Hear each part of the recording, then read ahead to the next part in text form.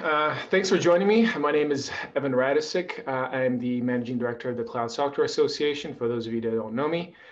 We've got Mark here from Partnernomics for a part two of a very engaging session. We started off last week with how to kind of tweak your partner team's operations as an executive. And this week, we're doing how to take strategy to actually execution when onboarding a new partner, working with new partners. So I'm not going to take up too much of your time. I'm going to hand it over to Mark to kind of set the stage for us. And if you have any questions, want to make this as interactive as possible. So it can be a little bit awkward on Zoom to get in there, but we all know that. So just knowing that, just get in there, ask your questions, and we'll try to answer those as we go. So Mark, I'll let you take it from here.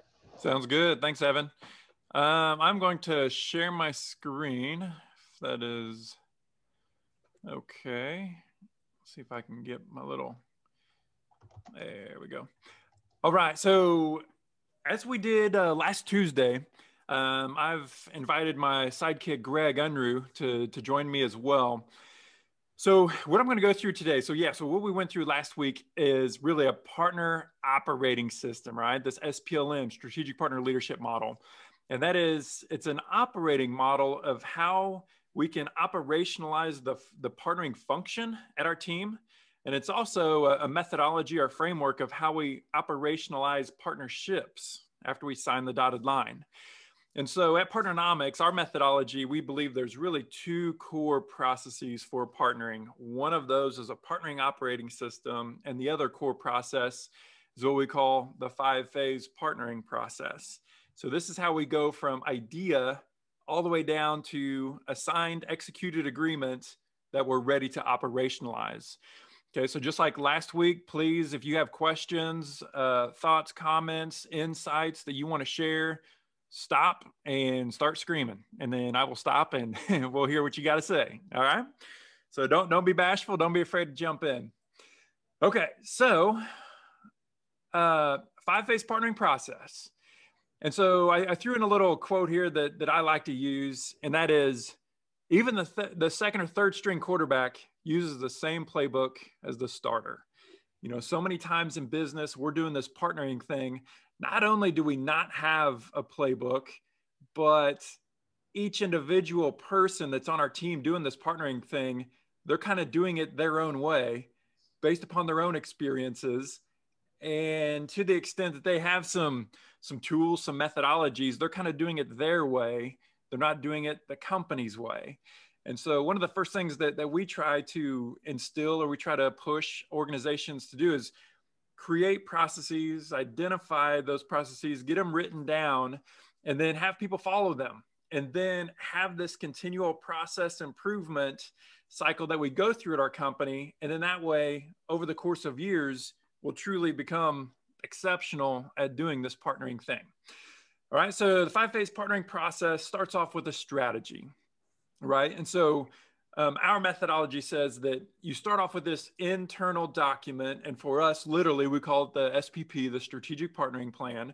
It's a 12-component document, and the sole intent is to get everybody on the same page internally, right? So how many times either you as the CEO or you as the partnering lead, how many times do we head down the path, we're doing this partnering thing, and we get 1 month, 3 months, 6 months down the road, and then we have this conversation of, hey, well, why are you doing that? Why are you taking this approach?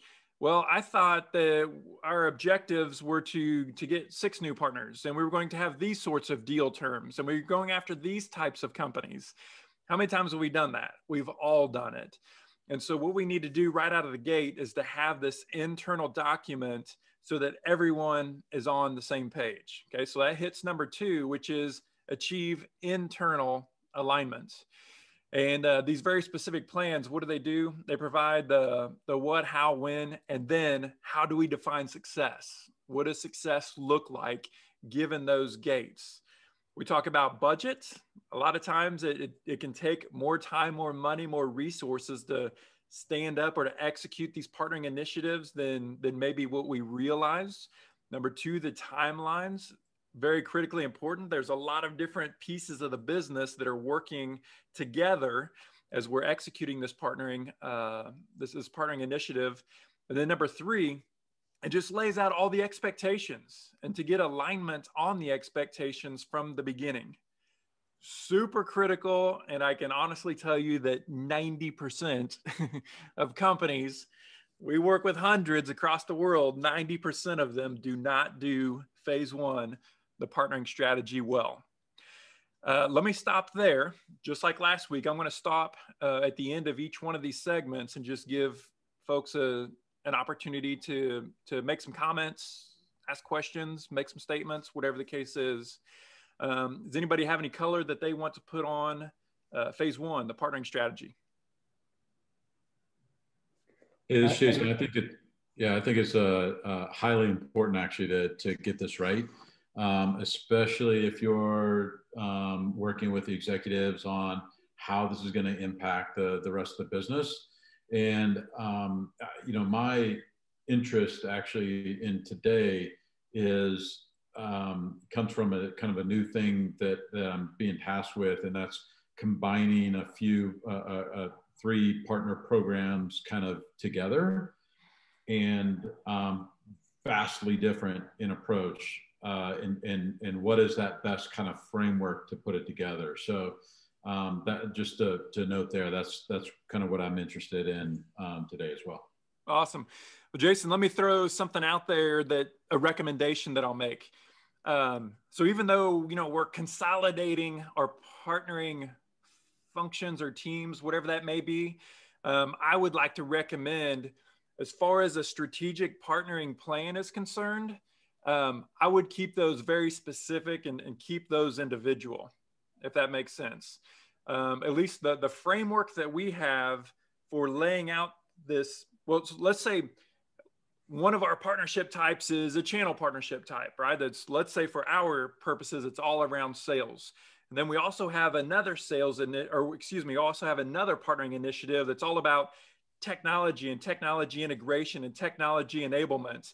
Those are 2 very different things. Right. And so, okay. And so like from a partnering plan perspective, let's keep those separate so they're crystal clear and very pure.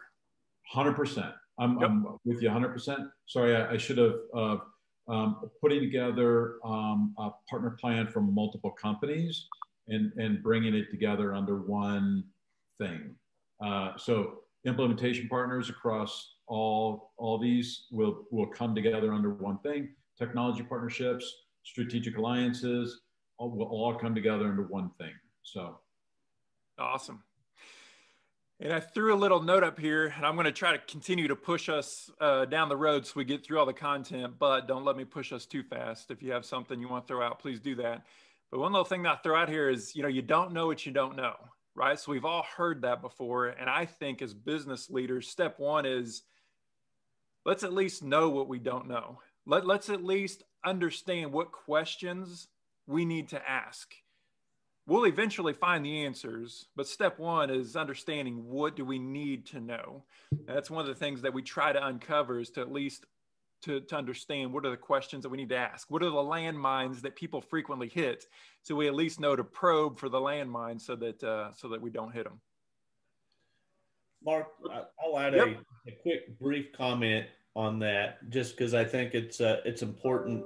It's so important on that initial kind of partner strategy and defining that. But what I find working with a lot of executives, whether it's bringing on a new partner strategy or trying to amplify or improve an existing partner ecosystem or strategy, very, very important, because what you find and why this document is so important, and particularly with the executive side of it, is you are touching cross departments in many, many different areas, whether it be sales, engineering, marketing, all the different areas. And so to have this document as a frame of reference that you can refer back to and continually, communicate that down to those other departments, because you will inevitably have interaction with those departmental areas, that they need to have that same level of visibility and alignment, which is your number 2 item on there.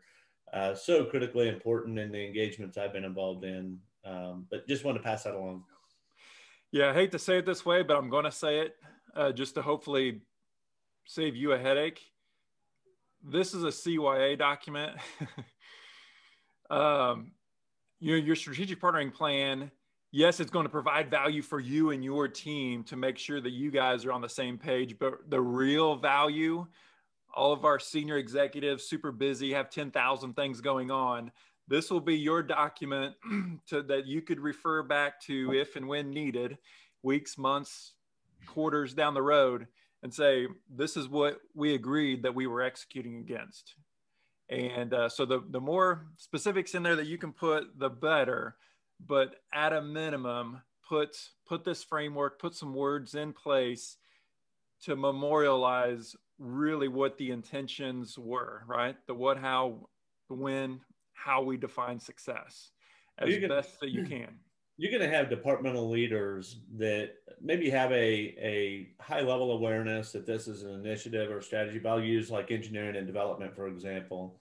As you get into some of the more tactical execution areas of the, standing up a partnership program, regardless of what type of format that is, inevitably you're going to require some of those resources. And what I have found, when I work with those organizations, is you now begin to compete for resources because there's not an alignment of this is a key strategic priority for the company.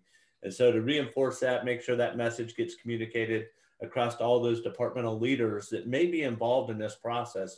They are going to touch this at some point or another. And so to have this document, and in many cases you can bake this out of the beginning, but there is some, as we talked about on the last call, it can be somewhat of a living document because there are things that will be changed and modified through that process. But it is that point of reference that so critical to have as you go down that journey for the next 12 to 18 months. Yeah, to Greg's point, the more strategic, the more innovative, the more new that this partnering initiative might be for your company, the more changes, shifts, and the more living that your document is going to be. If you're kind of turning the crank and just continuing status quo and just kind of continuing to push that down, there won't be as many changes. But if you're truly executing a strategic partnership initiative, there will definitely be changes and shifts down the road. All right, so let me step into the second piece here. This is what we call engage partner candidates. And so I've got my people in the way. Find the unique value that you can provide, right? So as we are reaching out to our potential partners, we call them partner candidates, but as you reach out to your potential partners, you're figuring out, who's a good fit here. The more transactional and the more we call kind of the commodities-based partnerships that we have, if the only thing that you can do is what everybody else can do, then by definition, you're probably not going to be quote unquote strategic for your partner. But I like to challenge people to think about what is it that you can provide? What is it that your company can provide that is unique and that is a value add for potential partners? Because the more unique that you are, the more power that you have, the more that they would need you. So I'm going to challenge you as you think about, different companies that could be great for you. What can you do? What can you provide that's unique that would make you great for them as well? So some of the key pieces here is, find those high valued candidates, right? So what can we do for them? What can they do for us that is unique? This gives us an opportunity of how we would position our value propositions, right, to those different folks. Number 3, understand their strategy. So many times whenever we're looking at evaluating different partner candidates, we're trying to figure out what they can provide that we need. We got to make sure that we also flip the script and that we understand that we're obligated to provide value to them. And the partnerships that have the highest probability of long-term success are the ones where you understand their strategy, you understand the path they're going to be on, and you see how your company naturally aligns with that same path. That is where you're going to have what we call natural alignment. That's where you're going to have the highest probabilities of long-term success. And then number 4 here is what we call the scoring tool or the rating tool. And this is it's literally an Excel spreadsheet that we provide that, and this is what I'll kind of a success practice, a pro tip here, if you will. As you're evaluating partner candidates, maybe you only need 1 partner, or maybe you only need 3 or 4, but you have 10 that are viable candidates.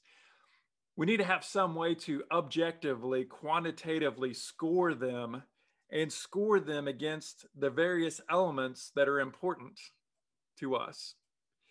And then this is a way for us to objectively score them, and we can decide which companies that we want to push further and deeper into with negotiations, rather than making it be political or just a gut feel, or which person that we like talking to the most on the phone. Really, what is an objective score that we can put on these candidates so that we're really going down the road with the folks that are going to do the most for our company? Yeah, I push that like an ICP. We have a standard customer profile we go after. This is my IPP, right? The integrated partner profile that we treated just like we do for our customers. So the IPP actually matches to their customers, match to what our primary customers look like too, right? Yeah, love that. Mark, would you what would be a suggestion on being transparent on those actual scorecards, with the partners? This is how we score, or would you keep that? Like, can you comment on the benefits or downfalls of being transparent with the scoring? Yeah, so I believe in being very transparent. At the end of the day, whatever it is that we need, whatever it is that we want out of this particular partner, we need to make sure we have those conversations, have those open conversations with the partners, and give them the opportunity to position themselves in the best light that they have. I would make sure that as you're doing the scoring, make the scoring be an independent exercise. Again, don't make that political or who took us to the coolest steakhouse or all that sort of stuff. Really make sure that that's an independent process. But the criteria, those 5, 10, 15, 20 things that we're scoring them on, absolutely. I mean, just like a job interview, right? Give them the best opportunity to show you their capabilities, their assets, their knowledge, what they can do for us. Make that a very transparent, very open process. Cool. Great question. Mark, I'll just add to that. One of the things that I've done quite successfully in many of my engagements is deploy it's really kind of an online version of a partner profile form.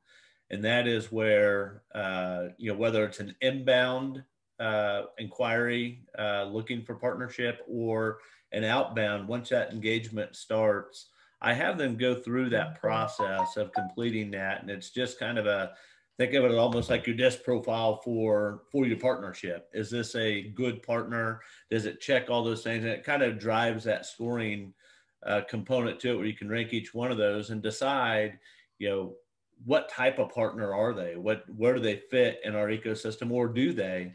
But it's kind of a weeding out or a vetting tool for me as well, that I kind of lean into to do that. And then there's a whole other scoring component when we talk about that in a different context. After you have after you've agreed and you have a partnership, well, you got to score and measure that partnership, which I know you're getting to. Yep.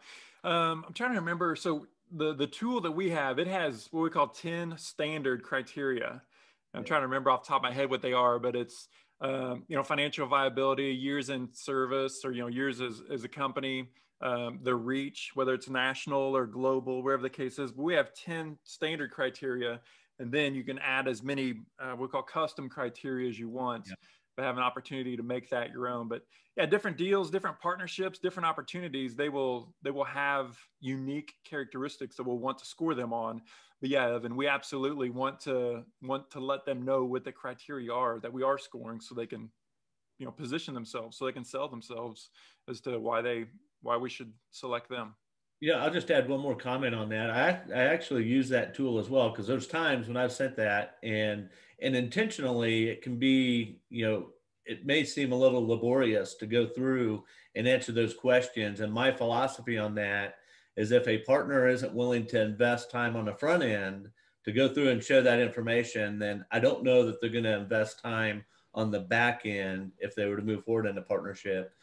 So it is kind of that weeding out tool for me personally. I want them to be invested and committed to that very initial exercise of completing that profile, so we can understand if we are a good fit and it makes sense to move forward. 100% agree with that, because once, you know, especially if you get a lot of partner inquiries, that's really a good way to direct people to filling that questionnaire. So it may make it a bit impersonal, but if they don't do that first step after that, like you may not move forward. Yeah, that's a great point. And some of these pieces will also be a way that we could subjectively score them. So let's say ease of communications, or their reputation as being partner friendly in the market. Some of these ways we're going to need to score them. And so from a process perspective, it kind of ensures that we put these companies through a certain due diligence process, and to make sure that we don't miss some of those components. Okay, let me travel on to number 3. So phase 3 is to negotiate, or to bargain, to put that agreement in place. And what I throw up here at the top is always negotiate from the same side of the table, right? And this is just kind of my philosophy. So many times whenever we think about putting these partnering deals together, you know, it's the dark room and it's the lamp that's swinging across, you know, and I just don't believe in that philosophy whenever it comes to negotiating. You know, I believe in being very transparent. Here's what we're looking for. There's the value we could provide to you. Now it's me and you versus this market opportunity. It's not me versus you trying to do the zero-sum game of kind of having this race to the bottom, but it's me and you versus this market opportunity where we're trying to create this, you know, this competitive advantage, or trying to really create some significant value for our companies. So that's the approach. And the first thing that I put up here is the term sheet. And a term sheet is such a powerful way to go through this process. You know, one of the fastest ways to kill a deal is to throw a contract over at somebody after the first conversation. And so there is an entire art, in my humble opinion, there's an entire art form as to how, frankly, what a term sheet is, the different levels that a term sheet can take on, and then how we go from version 1 to kind of version 5, let's call it, in this term sheet process.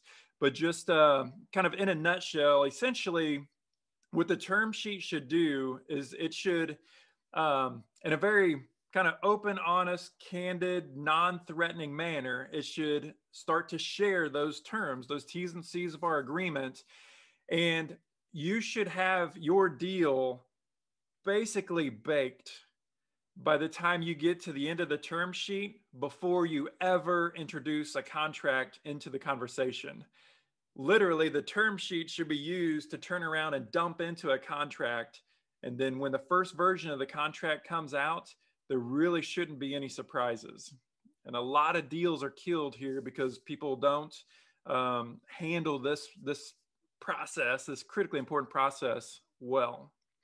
I'm going to spin through these real quick, just to kind of toss this out there, and then let's hit. This is a critical piece. Let's spend a little time here. Number 3, the 3 hats to wear. This is another pretty neat thing to think about. So as we negotiate deals, and I imagine most of us, we negotiate these deals by ourselves. It's not like we have a team of people. It's us kind of doing this thing. Well, we share this concept of wearing 3 hats. Number one is the leader. So the leader kind of has his or her agenda, and they're just driving through to make sure that we're making progress. We're having all the conversations. We're broaching all these topics and subjects that we need to discuss. Number 2 is the summarizer. So the role of the summarizer is, as you have these different conversations, anytime there's new or critical information that's passed, you kind of need to hit timeout mentally and summarize what that point is that was made, and make sure you write it down, right? That's the role of the summarizer. And then the third piece is the observer. So imagine being a fly on the wall and just purely observing the nonverbals that are taking place as you go through this negotiation or this, certain communication exchange. It's almost kind of like the high EQ, right? The high emotional intelligence person.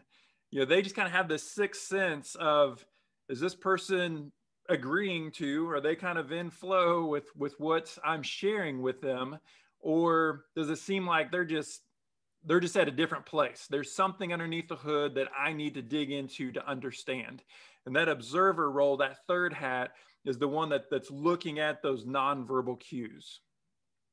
Okay, number 3, the multiplier effect. This is what we're all after, right? You can either take that zero-sum approach, or you can take that multiplier approach, or that scarcity mentality, or you can go for the abundance mentality.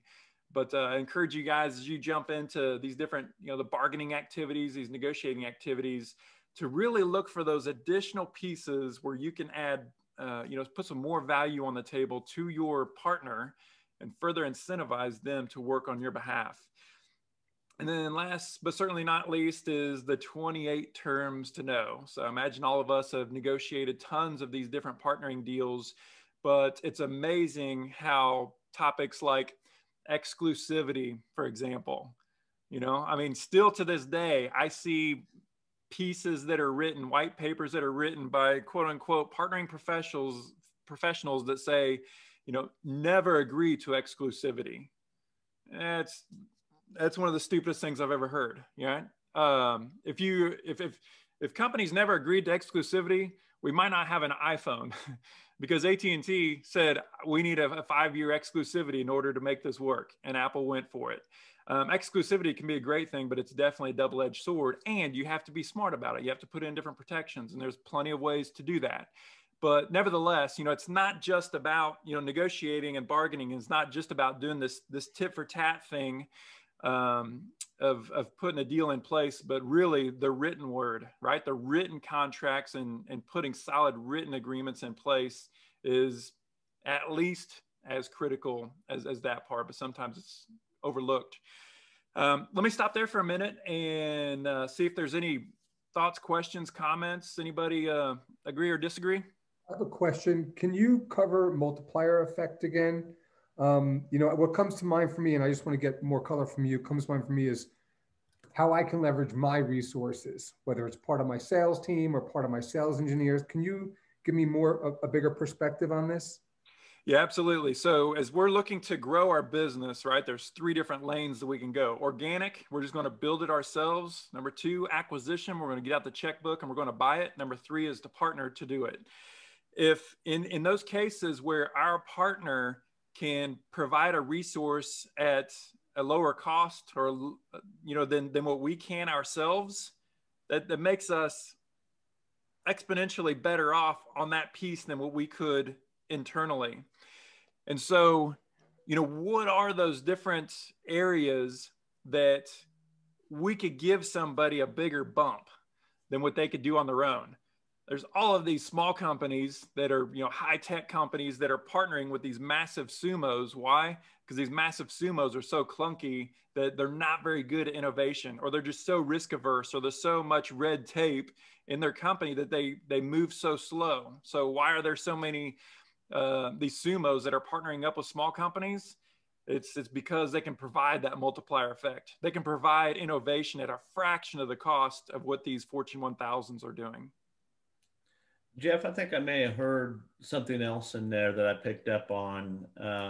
So when you're working with a much larger organization, what I think I heard also is, if I'm under resourced on my side of the fence and able to support that, is there a way to, leverage my internal resources, cross pollinate in different areas to maximize the resources I have to better support some of those other maybe larger organizations you might be working with? That's a little different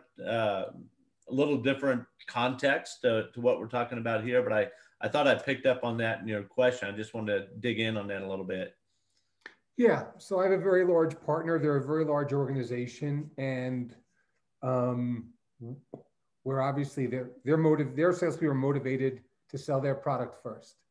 So what resources can I provide, artifacts, people, et cetera, that help them do their job better, help them better enable their salespeople? Obviously, I provide a lot of information already, but just that's where my head goes when I think a multiplier is what I give them so they can do a better job selling.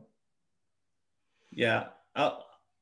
Go ahead, Mark. Look like you're getting ready to say something. Well, I was just going to say, is there, I guess I would just want to uncover a little bit more of kind of what that specific relationship looks like and what you provide to them. But, it really is, it's just about let's constantly ask ourselves, how can we provide bigger, better, more, faster for them? Make it more convenient. I mean, whatever the case is, what is it that your company can do that essentially your competitors, I guess, one way to look at it, the other folks that they're talking to that are similar to you, what is something that you can provide better than what they can?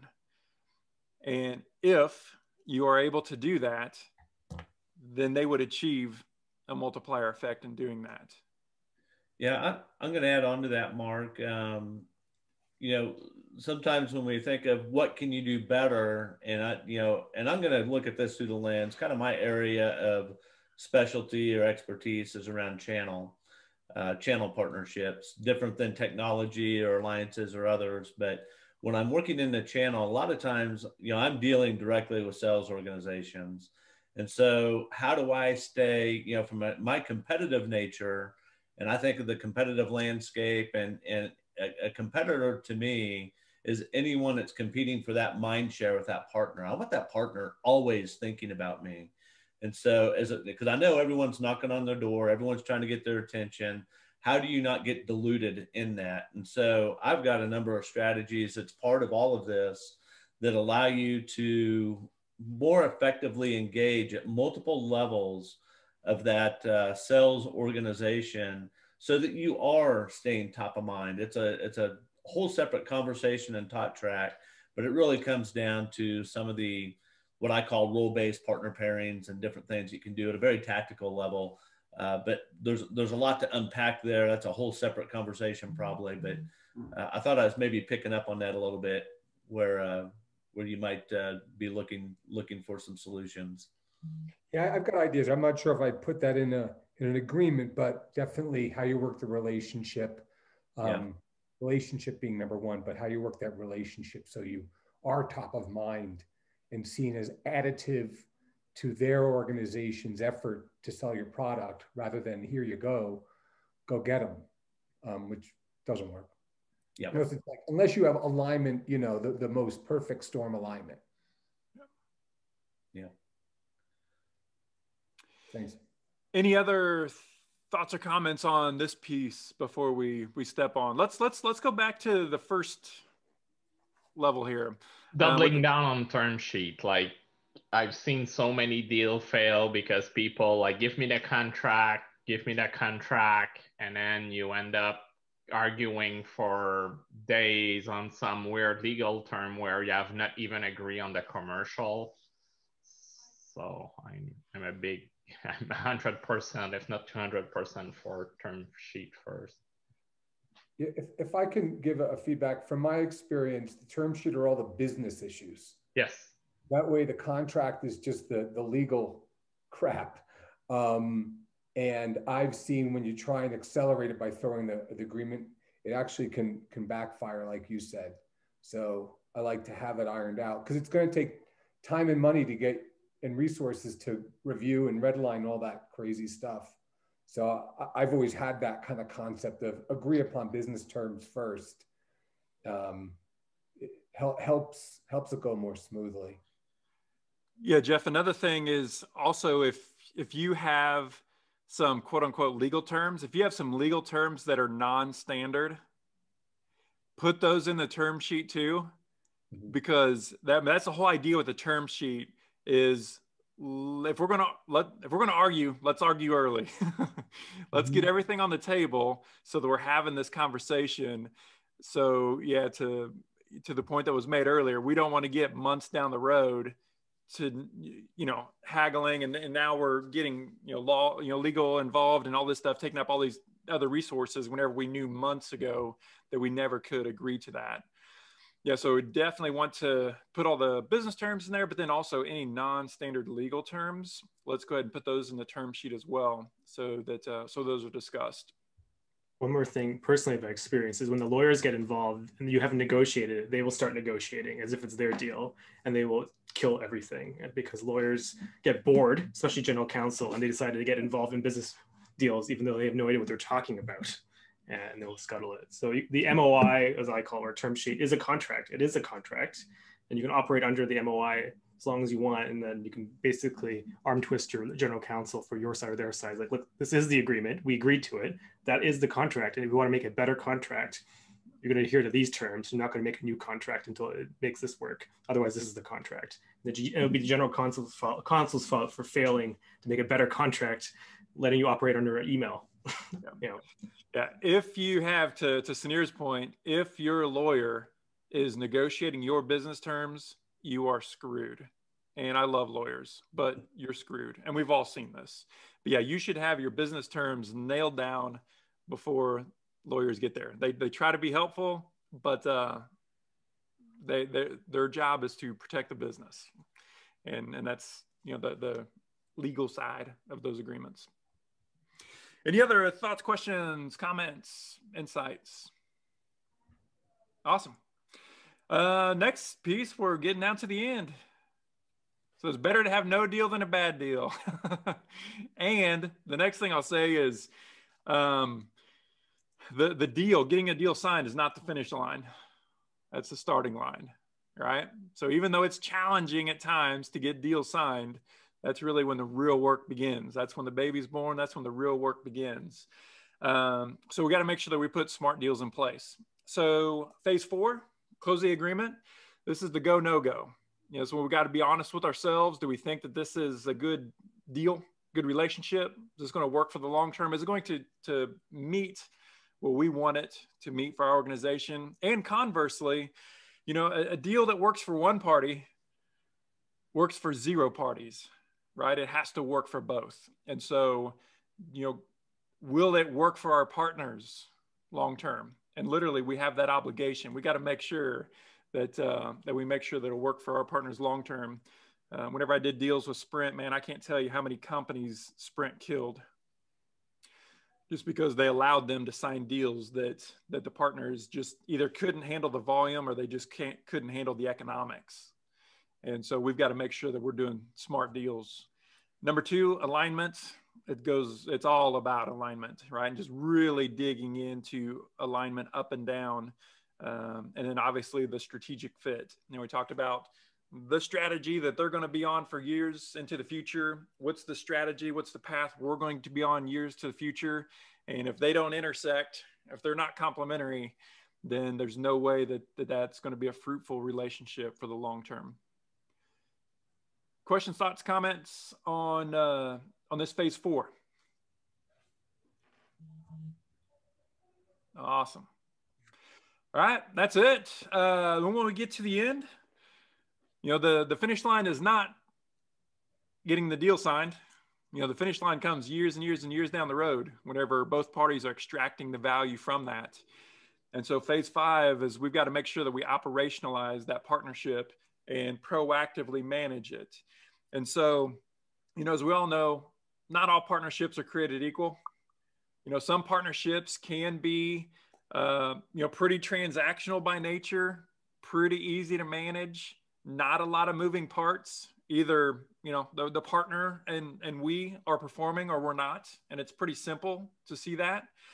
Then we have the opposite end of the spectrum where we truly have some strategic partnerships, a lot of innovation, a lot of moving parts, you know, no recipe. We're kind of building the ship as we sail it, as we like to say. And so in those cases, it's going to require a lot of proactive management. And so we need to have a framework that we use for that. And that's what we covered last week, the strategic partner leadership model. That's one operating system that we use for that.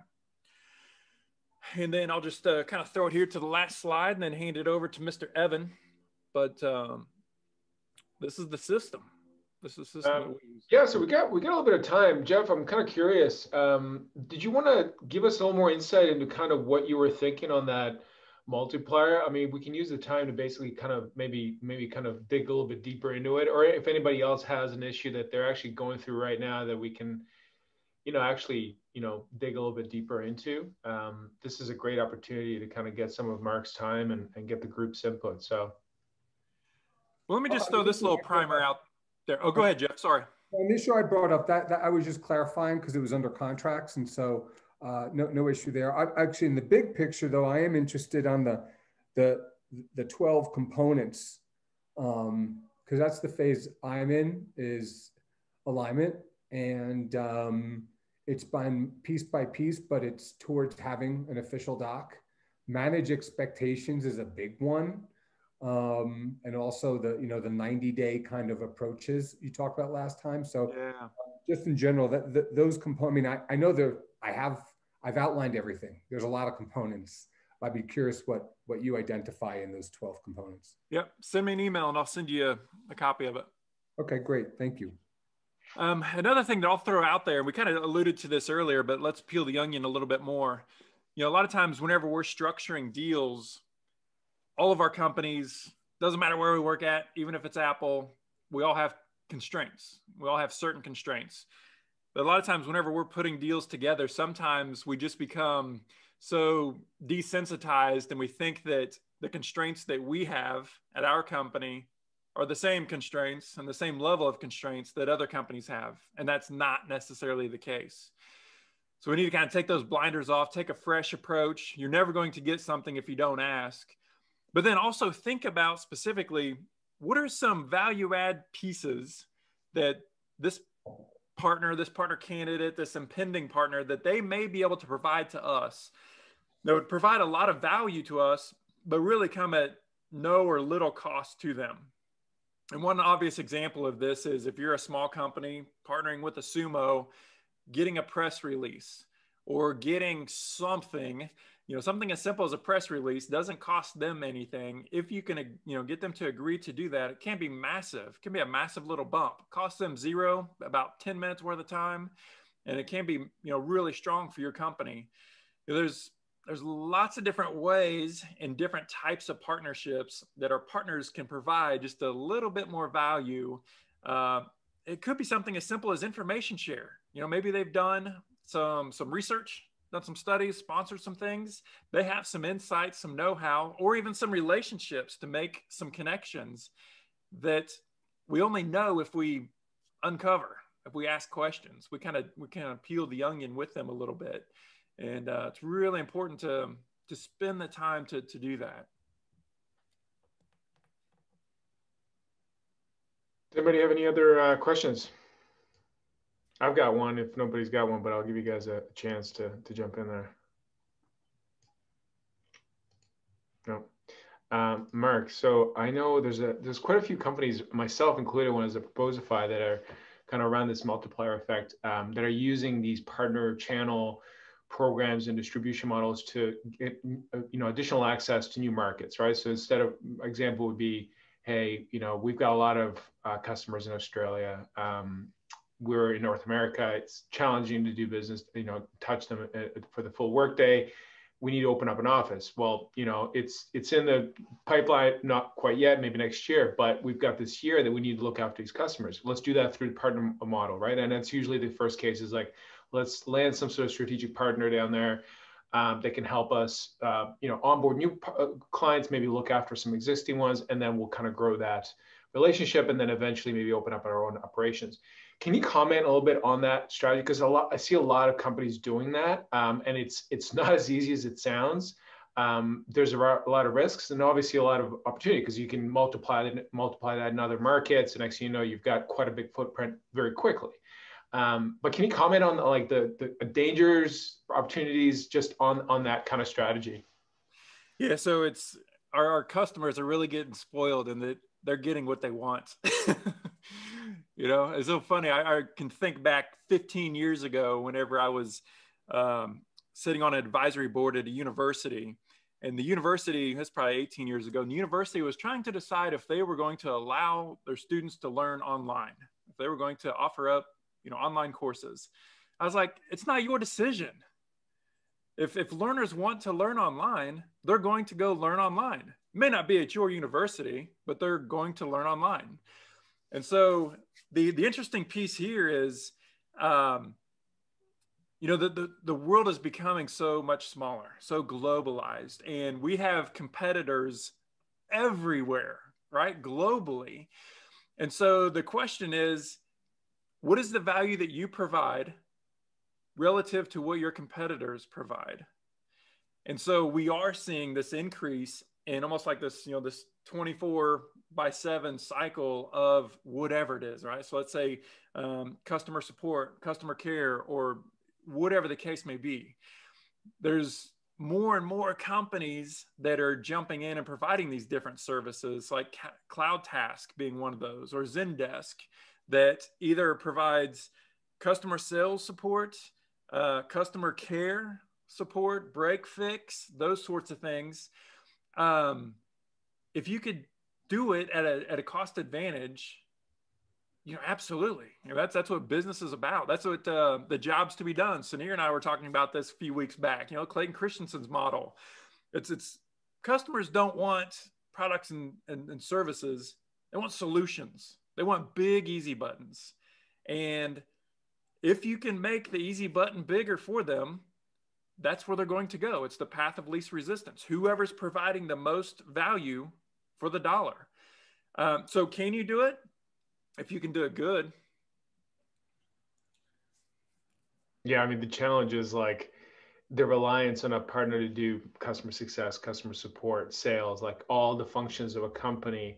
And I think a lot of companies usually jump into it before they're ready, right? It's like, well, maybe you figured it out for North America. It's not going to be the same in Australia or another country. So you're going to have to tweak it.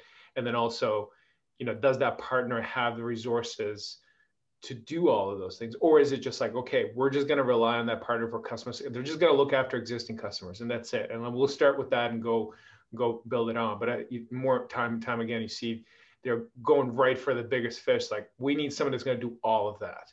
I don't know. It just, to me, it's so risky to do that. But yeah, I'm just kind of interested in what you think. Yeah. And there's definitely ways to crawl, walk, run with any type of a solution. I think that we're jumping into new waters. There's times we can test it out and do those sorts of things. So one piece of it I would say is, so a partner, somebody that's offering a solution, do they have the competency? Can they do it? That's kind of question number one. But honestly, it's part number two, our organization's ability to effectively manage and lead and work with that partner. That's a huge piece of the equation that frankly is not always well managed. That's what I love about this partnering role and this using and leveraging the power of partnerships, because it is so vast. It is so complex. There are so many moving parts, and companies that really dig in deep to understand it well, right? The art and science of partnering, to really do it well, they can have massive advantages over their counterparts. Mark, I'll color in a little bit on that too, just because I've been involved with exactly what you're talking about, Evan, on a number of occasions on, trying to penetrate new markets, new geographies, and doing that through a partner, whether it be a VAR, which a VAR or reseller is going to be more of an extension of your operational side, where you have that that presence, and they're taking that level, maybe level 0 support and then the triage and all those sorts of things. But then you have to look at it from the context, is that partner, what's the primary business driver? Are they a lead gen vehicle for you to, from a customer acquisition perspective? And you really have to start thinking, and I've had to deploy on many occasions kind of a certification process depending on the type of partnership it is. And it does go back a little bit to what Mark was talking about, and I think what Jeff talked about, and we talked about a little bit on just that role-based kind of pairing and having that collaboration and engagement at multiple levels with that partner. But I think also what's really important is before you go down that path, do you have sales enablement? Do you have training? Do you have support? Do you have all those things that are not just kind of gray areas, but do you have those baked? Do you have a certification process so that when you bring that partner on, you run them through an actual onboarding course and they prove and certify that they can represent your brand in this market or this geography? If you don't have those things in place and it's just kind of a soft, fluid type of engagement, that's going to be a challenge. Yeah, I mean, it's a lot more tactical. It's such a tough, and that's such a tough part too, is like, how do you know what you need from a partner? And it's not a fit for every product either, because the price point has to reflect what their investment is into it. So it's this, we're trying to quantify this like dance that we got to do when qualifying partners. It's like, well, here's what they do, their capacity, here's the price point of our product, here's the commission structure and the compensation and what's in it for them, right? And does that align with what our expectations are of this partner? So you may have like 20, 30 partners coming through the door interested in, and more so not, like 90% of them are probably not qualified to be a partner, right?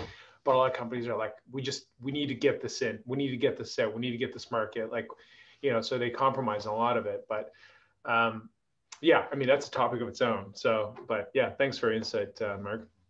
Does anybody have any other questions? We're gonna just a couple more minutes here. So I'll just, see if anybody else wants to jump in. I have one, and it goes back to maybe what we talked about last week around teams. And obviously partners kind of interact with a lot of teams, but and quite often they're under marketing, sometimes under sales. So I think you've approached that. Is there a better way? And of course, I guess it depends on the size of the company, but some information there could be interesting. So is your question around like a partner? Where the partner org should fit within a company? Yeah. So my recommendations, my thoughts are, well, number one, partnering teams, especially if they are strategic in nature, if they're involved in some new innovation or some new capability that the company is trying to deliver, that person needs to tie into and to report to a senior executive that's also in a strategic long-term role. Here is what not to do. Here's what I've seen that causes some issues is if you have a partnering team that truly is strategic, kind of taking this long-term approach, let's say they're standing up a new partnering program, whatever the case is, a lot of times it's going to take at least 12 to 18 months for those programs to get legs underneath them and to be kicking off a good amount of revenue. What doesn't work is having that person or having that team report into a very transactional role like a sales role, because sales is that day-to-day grind. And whenever people are looking for resources because we're behind quota, what do they get pulled from? They're no longer working on that initiative that's a year off. They're working on the shit that's a week away. And so that rarely works well. But it's the main thing is that number one, they have a solid strategy that they're executing against. Number two, they have executive support. They're aligned with where the company is going. Number three, also the culture. The partnering culture is a different culture than a typical, I guess I'll call it like kind of a sales oriented or kind of the standard culture. right? If you have a company that doesn't have a partnering function and now you infuse a partnering function, it changes the culture. It requires a shift of the culture, and they need to be supported. They need to be understood. It's amazing how many times that partnering teams can almost be at combat with some of the other resources internally, from sales, from marketing, in other places, right? A lot of times the partnership groups or those initiatives, they can touch all of these different lanes. Everything for engineer, product development, operations, they could be taking some of their resources from them. So it could really be challenging. And plus in that partnering role, most of the time people don't report to us unless they're on the partnering team. But we need to be able to influence, and we need to be able to work cross-functionally. But if that marketing person or the sales lead or whoever the case is, that IT person that we might need some help from or getting data from to do our jobs effectively, if they don't embrace this culture of having the partnering team be a part of our success, won't work. If I can just emphasize that, I was in an organization where it was put under sales, and everything I needed was deprioritized when it was the end of the month, right? I think if it's purely a channel by reaching new markets, it may make sense to be under marketing as an area. If your partnership is bringing in to partner on solutioning, maybe it goes within more your solutioning area. For me, I've been brought on board to head up partnerships, and I report to the CEO, which is like, for the situation of a build, I couldn't ask for a better way to go, because they can point and have authority on who helps and what resources. But I have had bad experiences when it reports to sales. Yeah, absolutely. Yeah, absolutely. All right. Well, that's a great segue into a wrap up here. We're at time, so thanks everybody for joining us here. Thank you, Mark, for a great session. Let's take it into Slack. If you guys have any questions or follow up topics and themes that you'd like to see, just post them in Slack, and we'll get it going. So anyway, thanks everybody for joining me, and have a great holiday.